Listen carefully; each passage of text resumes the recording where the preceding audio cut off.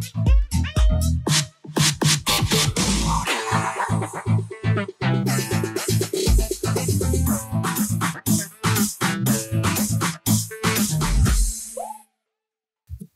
I'm Atubo Johnson. I'm so blessed to be bringing God's word to you today. Praise God. Hey, we are talking about something very, very interesting.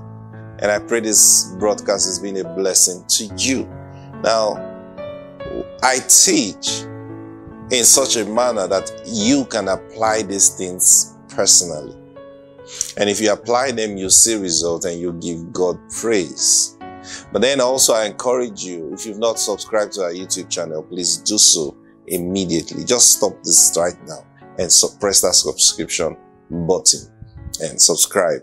And then also I encourage you to share this message with everyone on your contact. Let them get blessed. Praise God. All right, then before we go into today's broadcast, can we call for that daily bread? Are you ready? Say with me, Father, I demand right now my daily bread. It's coming to me in Jesus' name. Amen. Praise God. I'll share with you. Now we're talking about the opening of the book.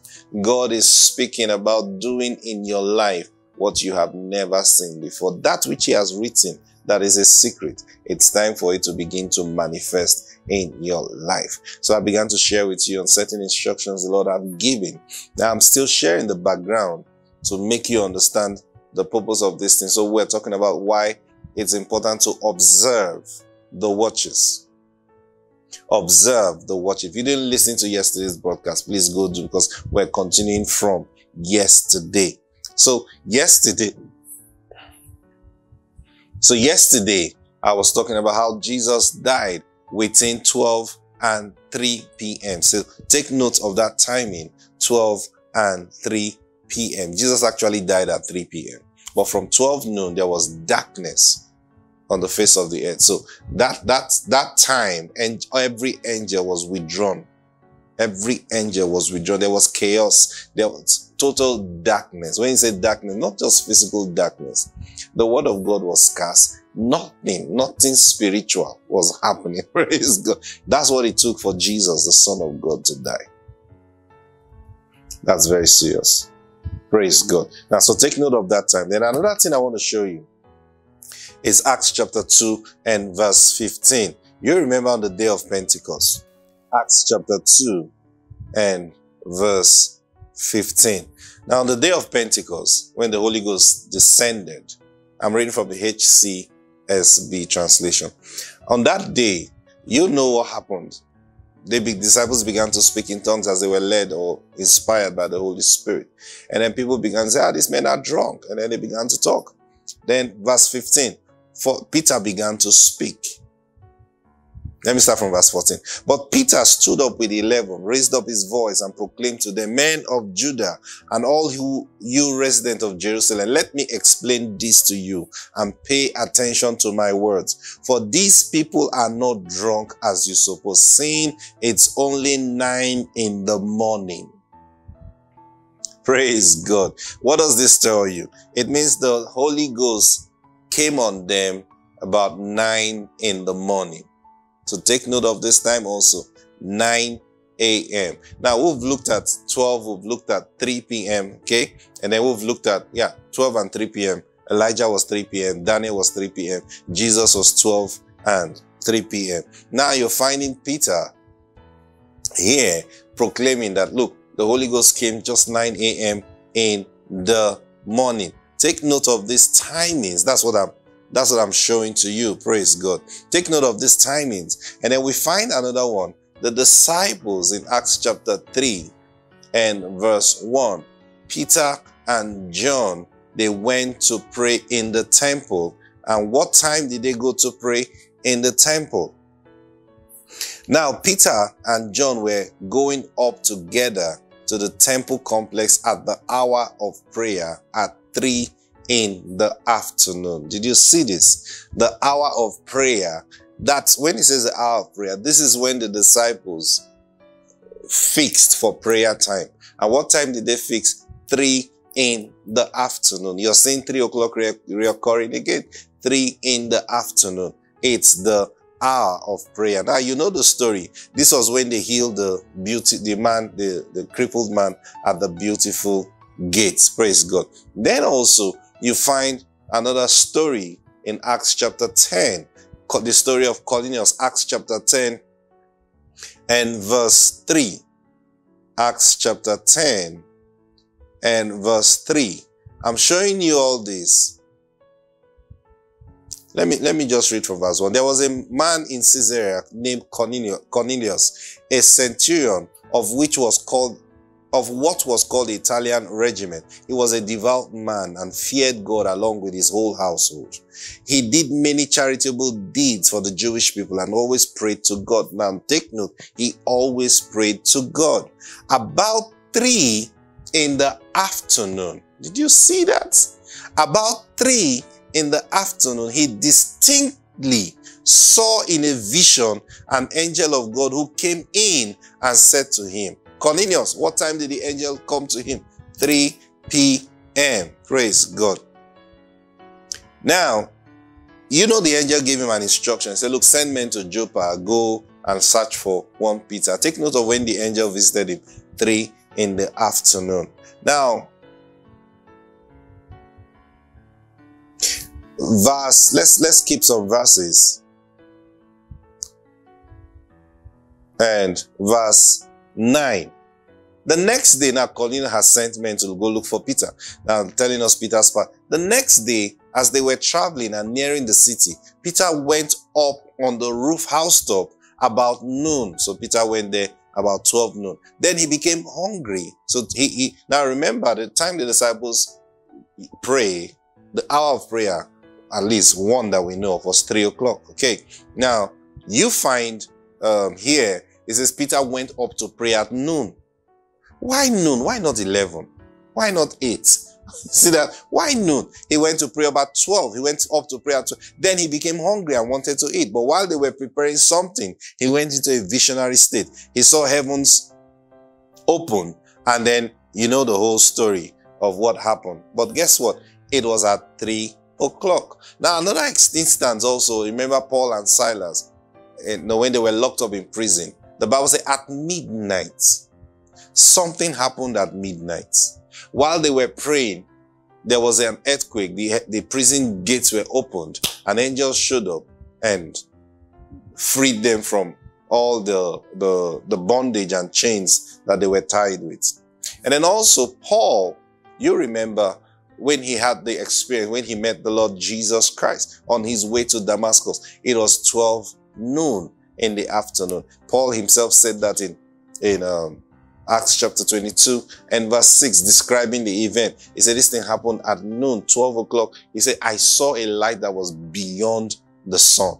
Praise God. Now, these timings lets you understand that, look, there is something about this timing and spiritual movements.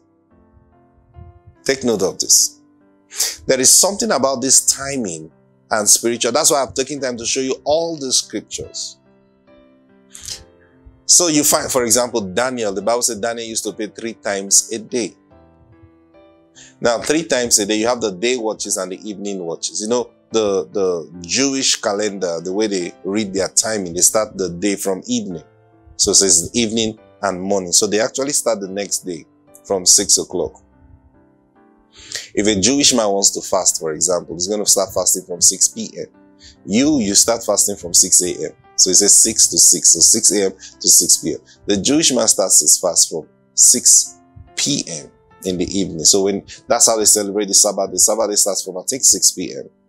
So from 6 p.m. the day before the Sabbath, all movement shut down until 3 o'clock. I think about 3 o'clock the next day.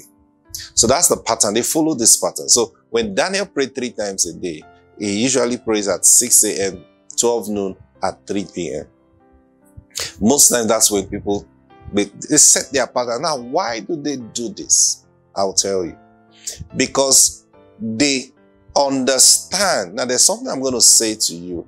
I think I've said that on this broadcast before. Just maybe you missed it. Jesus made a very powerful statement to that woman at the well. He made a statement. He says, salvation is of the Jews. Now, we have not really looked at that statement, but that's a very deep statement that Jesus made. He said, you worship what you do not know. We know what we worship, for salvation is of the Jews. Now, he didn't mean only the Jews will be saved. He's saying the pattern of salvation is found with the Jews. So the Jewish people are a people who have a history that is directly connected with God. So when Jesus says salvation is of the Jews, what he meant is, look at their lives, look at their pattern, look at their tradition. Now, of course, we know corruption has come. If you can find of course, scriptures tells us their patterns. If you can find their patterns, then you will understand the flow and the mind of God. And nothing has changed. It's still the same flow. The only difference today is that we are motivated by the Spirit of God. So we are not just with them observing laws, but then we function by the Spirit of God. But when we look back, and that's the truth about everyone. If you're really following the Lord, you will look back and then you realize that there are things the Holy Spirit have led you to do that flow with their patterns. Why? Because the Spirit will never tell you anything that goes against His person, that goes against His word, that goes against what He has instituted. That's why I don't understand when people say we should not tithe. That tithing is of the Old Testament. It's so foolish to think that way, I'm sorry to say. It's very foolish to think that way. The Holy Spirit, that's why I always put up a challenge. Show me one person. One person should come out and say the Holy Spirit specifically told him that tithing is wrong. It's a challenge I put up anytime. Anyone who says we should not tithe, tell me. Don't tell me from your study. That can be misleading. Tell me the Holy Spirit told you that it is wrong to tithe. He will never do that. Why? He will never speak against His ordinance. He will never lead you against His ordinance. And something like tithing and offerings, they were not ordinances that were made for a purpose or a reason. They were things that were done. Tithing, for example, started with Abraham before the law came. And Abraham is the father of us all. You see? So he set a pattern. All his children follow the pattern. You see Jacob tithing. Why? He received it from his father, Abraham, Isaac. So he knew what to do. He didn't go, somebody should teach me. No, he knew what tithing meant. He was taught. He had seen it being practiced. Now that's to tell you, like people have heard preachers say this. And it's so deep an error that Abraham only paid tithe once. You only read that Abraham paid tithe once. If you want to follow that principle, you will lead people astray. Because we can now count how many times did the disciples pray. I will say that's the only time you need to pray. You understand what I'm saying? You can now count how many. That's so wrong. The Bible itself lets us know if everything is to be written, the world cannot contain the book. So how do we know Abraham paid tithe more than once? It's very simple to know. For the grandson of Abraham to come up and talk about tithing, then you should know that this thing was not just a one-time event. This thing was a tradition. Thank you, Holy Spirit. So now, why these timings? Why do we see angelic visitation associated with these timings? I'll tell you why. Because those are gates. Those are gates. If God is sending an angel, most likely the angel will come at the gate of time. At the gate of a watch. Are you following me? If God will send a messenger, the messenger from heaven now, the messenger will come. Somehow, the visitation aligns with the watches. Because how? Because it is by that gate that a new wisdom is released. So as that new wisdom is coming, new angels are coming in. So that time is the season where the gates are open. Thank you, Holy Spirit. Now, let's go back to what the Lord was saying in Proverbs chapter 8. Proverbs chapter 8. Oh, Makunde Brede Keshepaliha. I say if you understand this, you're going to start seeing miracles in your life. If you want to stay there and be arguing, oh, must we? Do as you pleases you. I share the word of God to help you. If you believe, that's it. If you believe. Now, verse 34, Proverbs 8:34. Anyone who listens to me is happy. I'm reading from the HCSB translation. Anyone who listens to me is happy. Watching at my door every day. At my doors every day. Waiting by the post of my doorway. Now, what's he saying? Those are gates. If you are one who pays attention to the Holy Spirit, then this is what the Lord is telling you to do, especially in this season. Watch. Be attentive at every gate. Now, as much as you can. Be attentive at every gate. I told you what the gates are. 12 midnight, 3 a.m., 6 a.m., 9 a.m., 12 noon, 3 p.m., 6 p.m., 9 p.m. Those are gates of the watches. Be attentive for what? For wisdom from him. Be attentive for what? Visitations. If you are expecting a miracle, if you are expecting the Lord, now because you see, you need this wisdom from the Lord to flow with every angelic activity. Now imagine if you begin to speak the language of angels. What do I mean the language of angels? The Lord is commanding angels to come do something in a particular time at their watch. Now they are coming in and you are receiving wisdom from the Holy Spirit. You are receiving instructions from the Holy Spirit. And then you begin to speak the language of that watch. Thank you, Holy Spirit. You begin to speak the language of that watch. Now, what does it mean? If you want to pray, this is an advice. If you want to pray, tie your prayer to the watches. If you, for example, maybe you need an emergency miracle. Something is really pressing. You need to decide or you need a miracle. Try this. Take out a day to fast. 24 hours is enough. And tell yourself, you know what? I'm going to pray at every watch. So at every watch, you can use your alarm or stuff. At every watch, pray and wait. You can pray for 10 minutes. You can pray for 15 minutes. Just pray. If you can pray in the Spirit, hallelujah. Pray in the Spirit and watch. At every watch. So you wake up at 12 midnight, 5 minutes to 12. Be in the prayer at that time. And pray into the watch. And then wait. Have your notes and your writing material, writing pen or something. And wait. Try it again at the next 3 a.m. Try it again at 6 a.m. Try it again at 9 a.m. Try it again at 12 noon, 3 p.m. I'm telling you the truth. You will receive a visitation.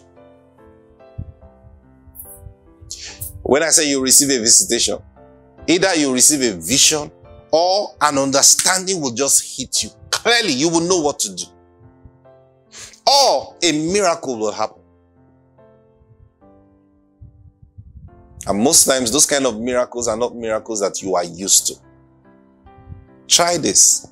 Of course, I know you may not be able to pray at every, but then hear me. It says, the one who listens. It says, blessed is the man who listens to me. How often do you listen to the Holy Spirit? 24/7. All right?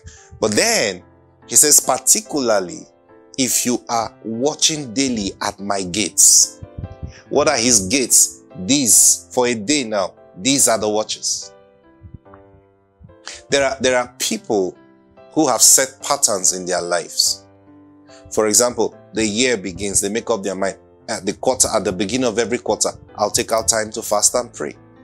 Now, if you know patterns in scriptures, number 3 is very important. The number 3 is very, very important. So at the beginning of the quarter, for example, or some even do it every month.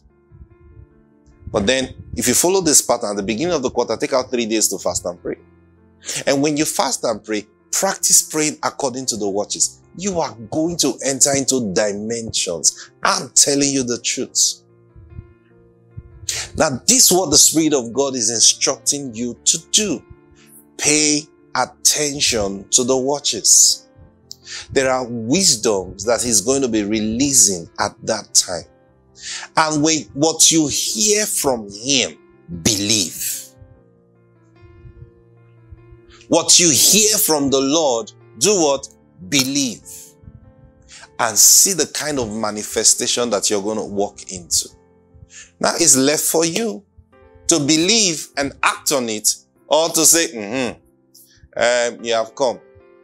I didn't say worship any angel. In there, you're not called to worship angels. But flow. Because the angels are coming with writings, your script. For the Holy Spirit to now begin to give them those deep things, you have to come up to speed to understand Him. So when the angels do their job, you can flow with them. Praise God. Thank you, Holy Spirit. I pray for you that your understanding will be opened and enlightened to receive these truths. And as you obey, may the Lord visit you indeed. In Jesus' mighty name. Amen. I'll see you tomorrow. God bless you. Bye.